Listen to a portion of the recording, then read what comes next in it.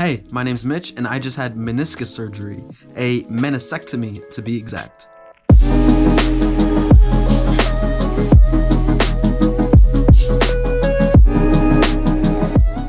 So I had to be at the surgical center at 6:30 a.m., which means I woke up at 5:30 a.m. It's 5:30 a.m. on February 1st. Happy Black History Month and happy surgery day.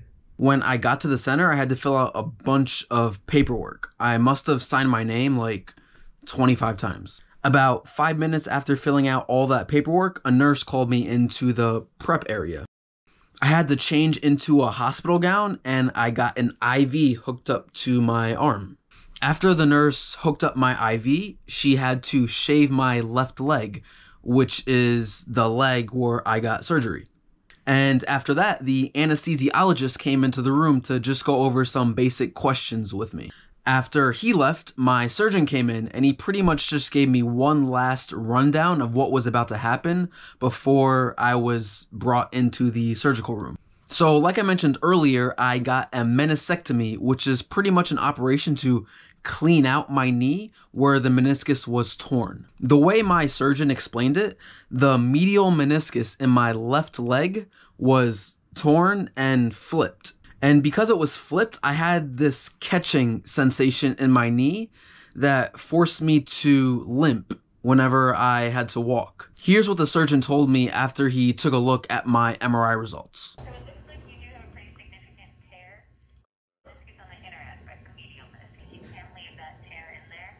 You have to either remove it or repair it to kind of remedy it. You kind of pulled the meniscus and it's now flipped. So the surgery was necessary to get me walking normally again and doing regular activities again. And unlike a more serious knee operation like ACL reconstruction surgery, and I've had 2 of those in the past, it's not a good time.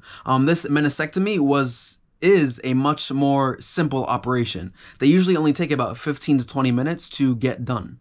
But back to my surgery. So on the morning of surgery, I had a lot of gas. I'm not sure why I had it. Maybe I ate too much the night before, even though I stopped eating before 10 p.m. But when I got to the surgical center, I went to the bathroom twice and I kept having all these terrible thoughts in my head that there's some sort of accident that might happen during my operation. Thankfully that didn't happen, but that was the main thought going on in my head in preparation for surgery. When it was actually time to head to surgery, a nurse came into the prep area. She got me standing up. She took my IV in her hand and she led me down a very, very cold corridor to the operating room.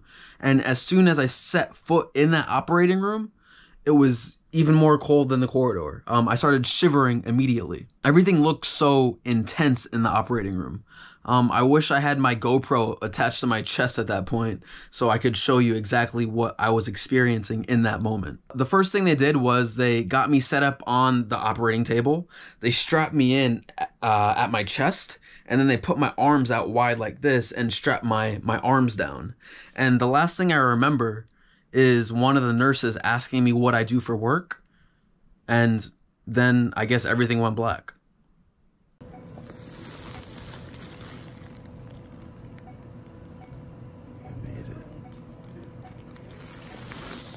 I honestly do not remember waking up. And apparently I woke up before I was 100% conscious, because looking back at my camera roll, there are videos and photos of myself very dazed and confused post-surgery that I do not remember taking. And looking back at some of my text messages, I definitely sent a few. They're not drunk texts. I don't know what you would call them. High texts, very dazed texts. There are some interesting texts in my text message history from after I came out of surgery. This is a text I sent to my cousin whose birthday was on February 1st, my day of surgery. And as you can see, I wasn't in my highest, well, I guess I wasn't in my highest state of mind. I wasn't in my most normal state of mind. After I got settled, the doctor came in and he told me the surgery went well. Everything was a success. And then he connected this app to my phone. He didn't connect it. He downloaded an app on my phone that is actually something I'm using right now to start my rehab process. After the surgeon left, I had some water. I chilled out for about 30-ish minutes. And then the nurse called my mom and said I was ready to be picked up. And when my mom arrived at the surgical center, the nurse who was with me at the time, she walked me out to the car, and that was pretty much it. And at that point, it was 9:57 a.m., so less than 4 hours from when I arrived at the surgical center. So it was like literally me in and out, a very, very quick process. Oh yeah, and the crazy thing about a meniscectomy is that you can weight bear directly after the operation. As you can obviously see, I was walking literally minutes, or not minutes, but hours, not hours, maybe 1 hour after being under the knife with these giant metal chopstick-like things sticking into my leg. It's 10:09 a.m. on surgery day, which means it's less than 4 hours than when I arrived at the surgical center. I talked to the doctor after surgery and everything went well, and there will most likely be a quick recovery, which I'm very thankful for. So now what happens next is just a bunch of rehab and taking care of my knee long term so I can continue doing the activities that I fell in love with last year. So fingers crossed that this is just the first step to a very, very quick and healthy recovery. When I got home, I had zero pain. I wasn't shocked because I didn't have much pain after my 2 ACL surgeries, but still, it was a nice surprise to not really deal with any excruciating pain or even mild pain after having had surgery. I had to make a quick trip upstairs to gather some of my stuff, my laptop, my chargers, because I was going to station myself in the basement for the day. By the time I was down in the basement, just relaxing, it was about noon, and I just hung out for the rest of the day. I watched some Netflix. I planned some future YouTube content. I made an IG reel. I guess you wonder where I've been, where I've been. What are you? I searched to find love within. I guess you. I watched this pretty cool movie. I also watched the newest episode of Euphoria, season 2, episode 4. Shout out Euphoria, except Nate. I was actually scrolling on Twitter while I was watching Euphoria, and as this scene of Cassie was on screen, this photo of Cassie in that same exact scene came up on my Twitter feed. I thought that was interesting. I also took a few gingerly walks to the bathroom. As you can see, I'm weight bearing. It's not the most comfortable thing ever, but it felt really good being able to walk on my own on the same day I had surgery. And after hanging in the basement literally all day and evening, I headed upstairs for bed.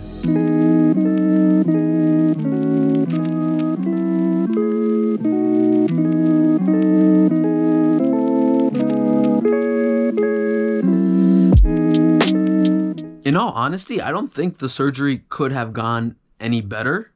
And I'm usually an optimistic person, so this isn't surprising for me to say. But still, I was able to weight bear. I did not have any pain whatsoever. And the day of surgery, once I arrived back home from the surgical center, it was a comfortable day. So I'm very happy with how it went. Obviously, I still have a few months of PT to go through in order to get back to my full healthy self. But I'm really happy and relieved that everything went so smoothly. Thank you for watching. I truly appreciate it. Please 1, like, and 2, subscribe. I'll be posting weekly videos premiering on Sundays, so I will see you then. And yeah. Peace. He called you a cowboy. What did he mean? What are you?